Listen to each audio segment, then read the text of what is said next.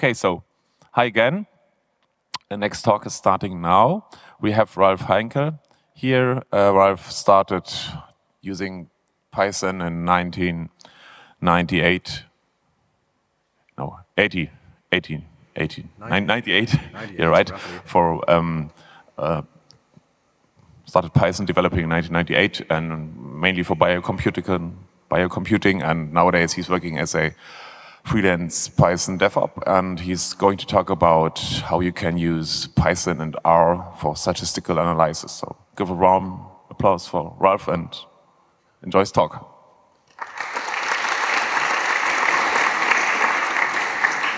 Yeah, hello and good morning, everybody, and welcome to this talk about how to build a bridge between Python and R. How many of you know R or are using? Can we just give a quick... Okay, so most of you guys, as far as I can see. For those who don't know what R is basically a huge package or a tool for doing statistical analysis and calculating graphical representation of your data. It's open source, runs on all major platforms like Windows, Linux, Mac, and the language of R itself is, in my opinion, not so great. Python is a much better language to program in, but R, the real power of R, I think, comes from the huge library of packages that's available around it, and you can download most of those packages from the CRAN network.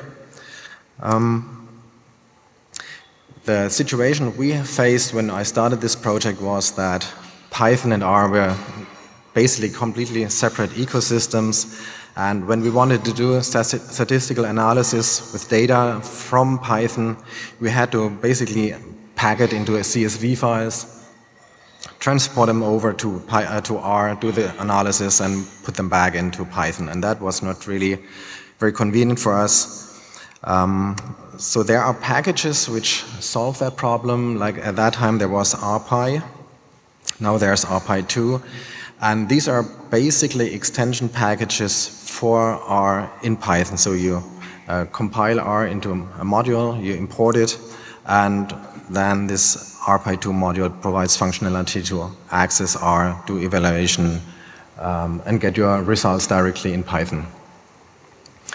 It has a slight disadvantage, which was a disadvantage for us, that R runs in the same process as Python, or even on the same machine. So when Python, in our case, was running a web application server and we wanted to do analysis in R, and that was a heavy analysis, that was really slowing down our web server. So we had to spread out R on a different machine, and that was the approach we were taking. That's what I'm going to talk about. We wanted to build a bridge between Python and R and to be able to run R on a different computer, or on a farm of computers even.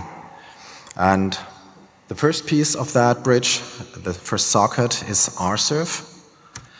Rserv is a TCP/IP server for R developed by Simon Urbanek. It allows for multiple simultaneous connections from arbitrary number of clients, arbitrary as long as the machine can take it, of course.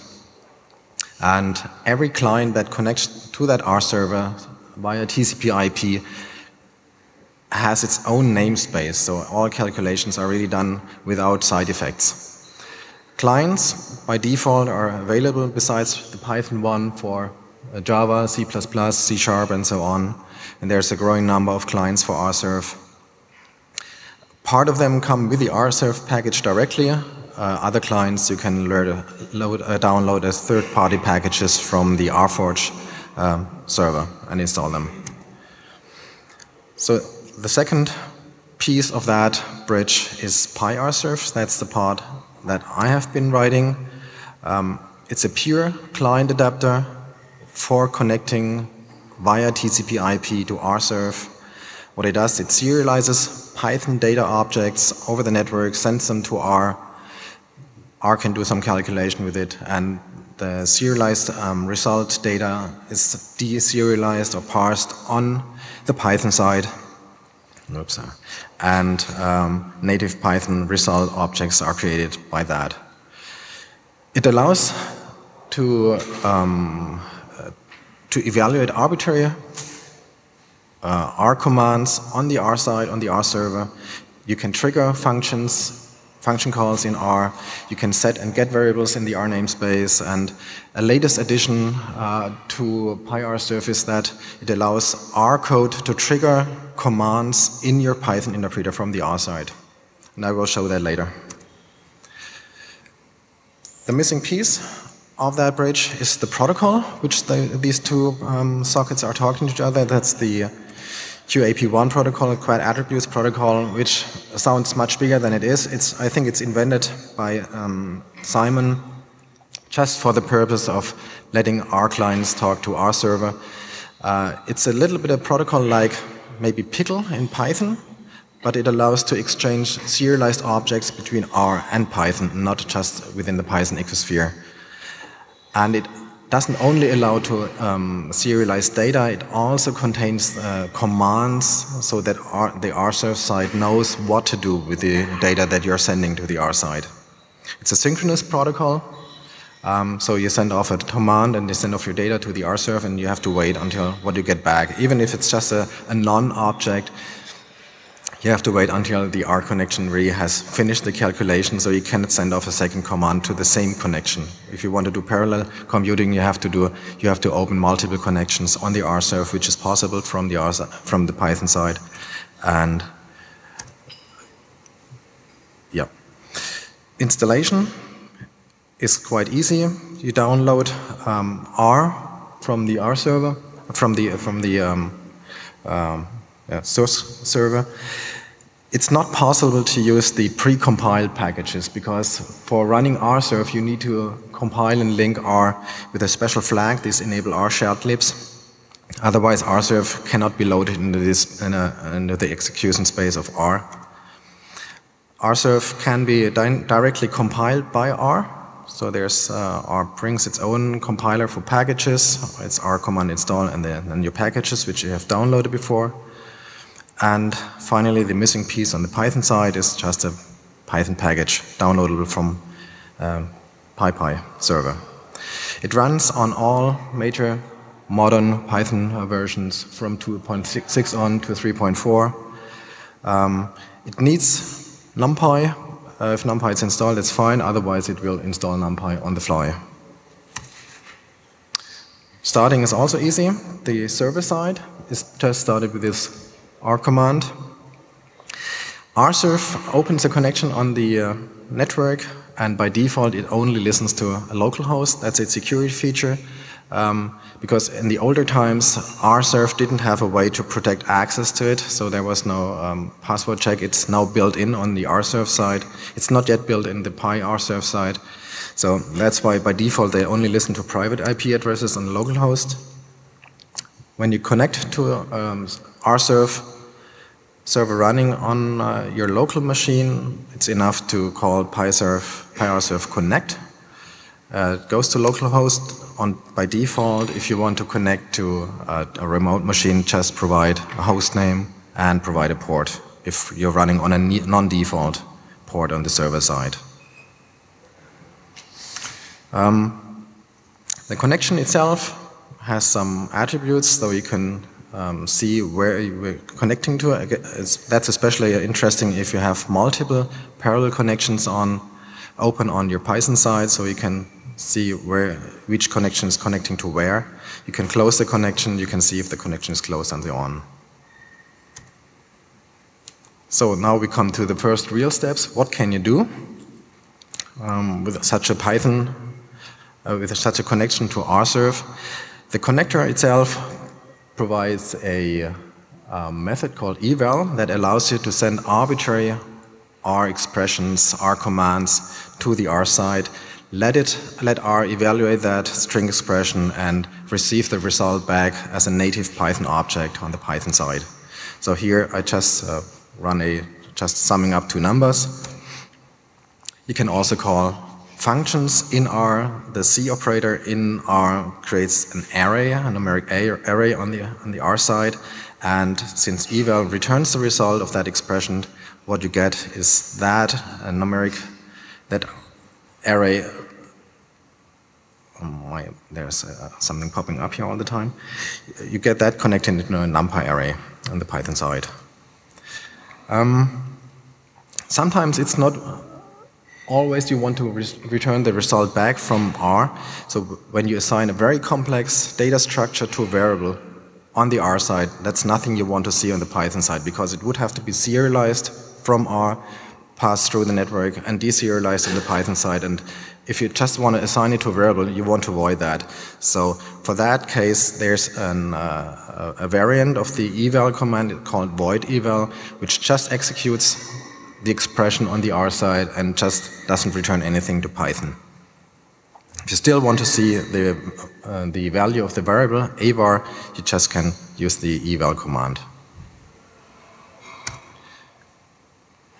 Some more examples of string evaluations, like here you can even define a function on the R side. So here I create a function called times2, which takes one argument, and the second eval command just provides, executes that function, and the result is returned back to Python. You can even evaluate multi-line scripts, which you can define in Python. You store them in a string or whatever, send them over, execute them, and they get the result back. I think that's pretty straightforward. So using eval is very sort of the basic usage of connecting to R or communicating with R.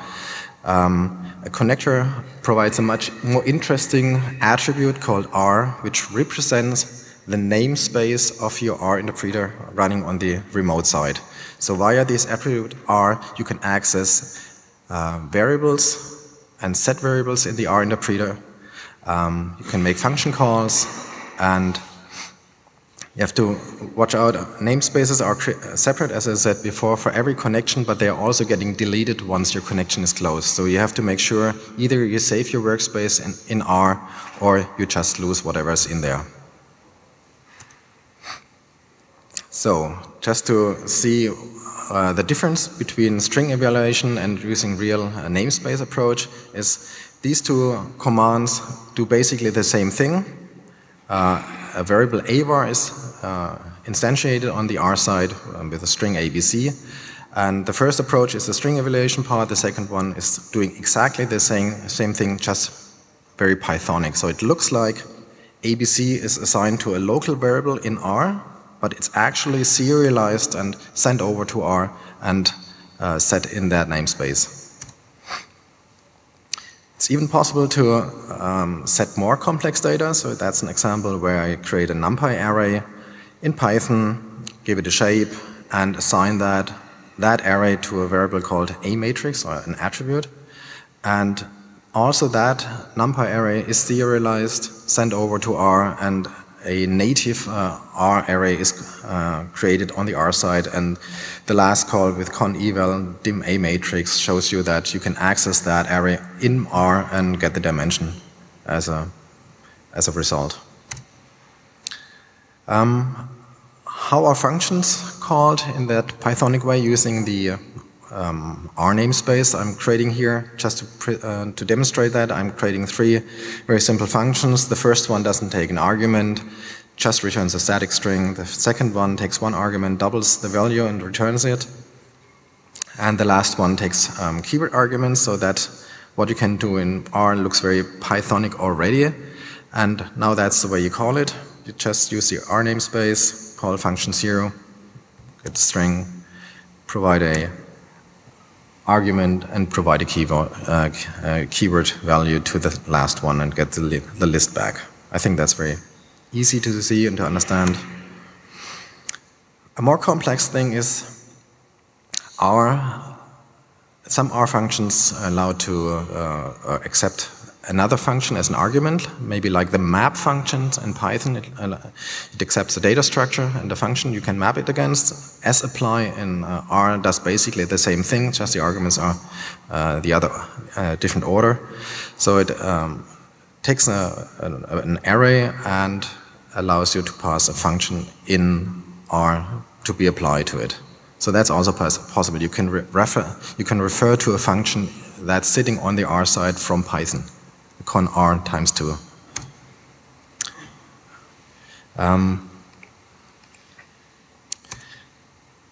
It's important not to pass references to Python functions. That doesn't make sense. So like the double is here I define a function in Python, and if you try to refer to that function, of course, it's not possible to serialize functions from Python into R. You can serialize data, but not functions, so that gives you a name error because double is just not defined on the R side. This example also shows you that PyRserv can handle errors that are raised on the R side. So I'm also, when an expression is evaluated, I'm looking at the result and I can see if there's an error raised, and I can drag over the error message from R into Python and raise a exception providing that the message that R sends to me. So the name double is not defined is basically what R tells me.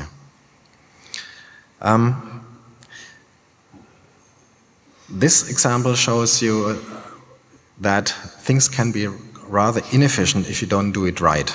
So here what I'm doing, I'm creating a NumPy array and assign it to a variable ARR on R side.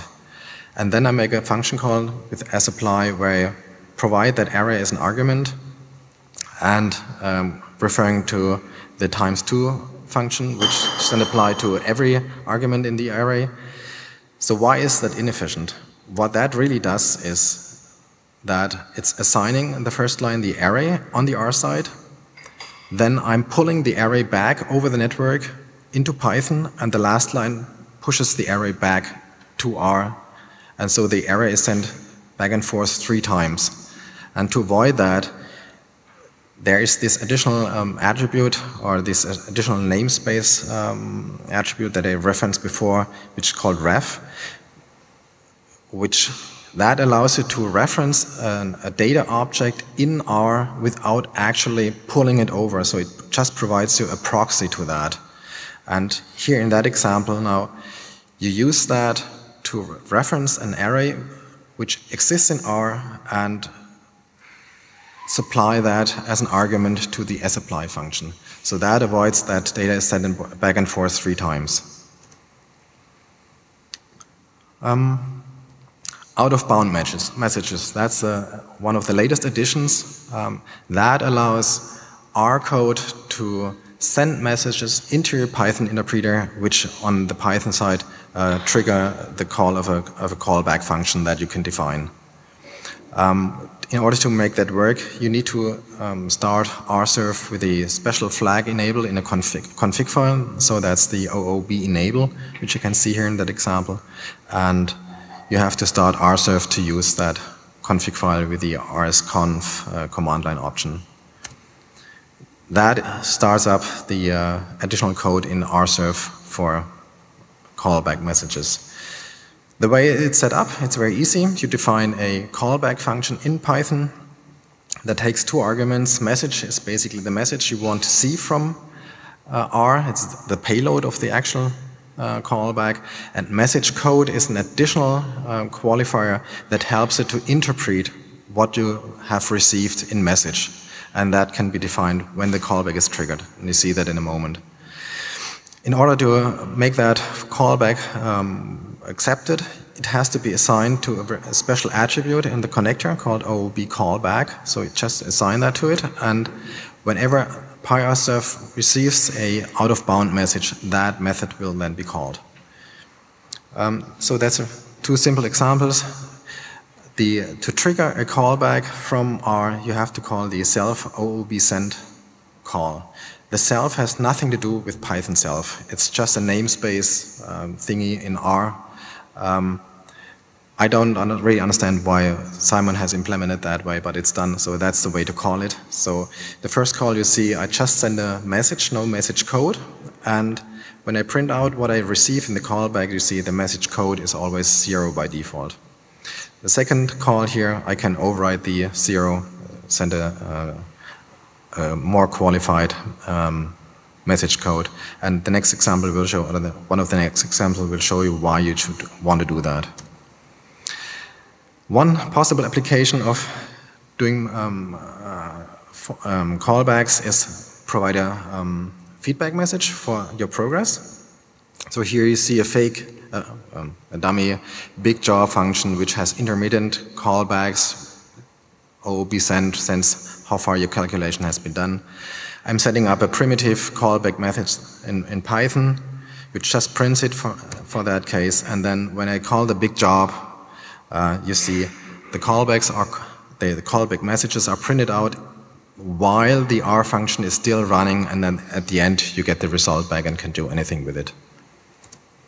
Another very nice application of that is to have a method dispatcher. So you can make a callback from R and control which kind of callback method is then actually called. For doing that, I'm defining 3 constants on the R side and the Python side.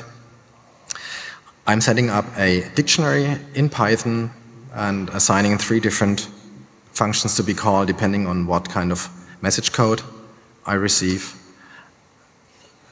A small dispatcher method is created as a callback function, which just accepts the message code, looks up the appropriate function in the function dictionary and calls it with the message I receive. And here you can see I make a callback, provide the argument foo, and I want to see the cstore method called, which actually just appends the message that I receive into the list called store, and when I print the list, it has 1 argument. So that's a very nice feature, and try it out if you haven't seen it. I'm coming to the end, small discussion of this network approach. So a good thing about compared to the RPy approach is when you have multiple people in your group, in your team, and they are all doing calculations, and you want to make sure everybody runs on the exact R version and the exact versions of all R packages that you're using. Having 1 single installation on the server is much easier to maintain than when every team member has to maintain and to ensure that all run the same versions. And what you can do for what it allows you, if you have 3 compute-intensive stuff, to set up a real R compute farm and have a load balancer which distributes CPU-intensive jobs to different R servers. The con side, of course, you have to serialize all your data that you're sending back and forth. If you're sending a huge amount of data, that can be really a bottleneck for you. So it's always a thing you have to balance out yourself. Security aspects is the last thing. As I said before, the RServe side nowadays allows to have credentialed things. So you can log in, log out. PyRServe doesn't have that, so in the moment it's best to just use it in-house. So that's the talk for now. Thank you for your attention, and if you have questions.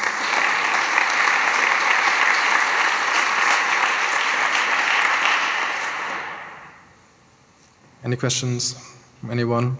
Okay. So thanks for the talk, very interesting approach. First question is, did I get it right? You have 1 session per connection, which keeps the state? Yeah, there's one namespace, 1 session per connection. Okay, exactly, so yeah. it's suitable for multiple users? Exactly, yeah. Mm-hmm. And can you say anything more about the serialization of the data you're using? You mean the protocol, what I'm doing? Yeah. Okay. It's a binary format invented by Simon, and there's a very elaborate documentation on his website. It's basically working the same way as Pickle does. So it recurses into your data and goes down the tree. For simple data, that's simple, but for nested dictionaries and lists and tuples, all that can be serialized, and it basically has the same approach, just that this serialization protocol is not Python specific, but it's RServe specific. So all clients and all servers can interact with that. I mean, going into technical details would just be too much for that talk, but everything can be looked up on the website. Have you considered to implement any other clients? Other languages? Other than Python client? Or no, Ruby or just other languages? Because once you're using serializing data, so it doesn't matter, what you use as a client. I mean, a Ruby client already exists. You mean that we can exchange binary data between different languages, so have a network of connections? Yeah. Ah, okay, yeah, that's maybe an interesting approach. I haven't thought about that. It could be useful as a general way to exchange binary data between different languages or different systems. Yeah, that's maybe an interesting idea. Okay, thank you very much.